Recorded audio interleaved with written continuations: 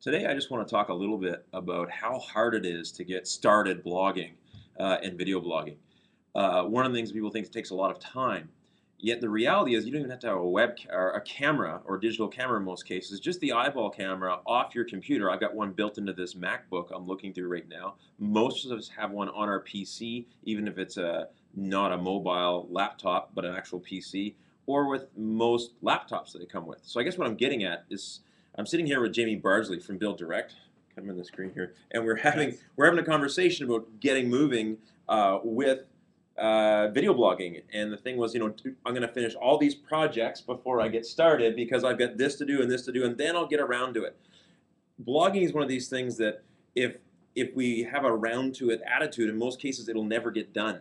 And so we have to make it part of really our day, but we also have to do it in a way that's really easy. So a great way to start doing it is the way that I'm doing it right now. I logged into my YouTube account, and where the upload button, it says upload, there's also a record button, and you can record right off your laptop onto YouTube. No uploading needed, no editing needed, no knowledge of video editing or anything like that, and you can get a video up really quickly.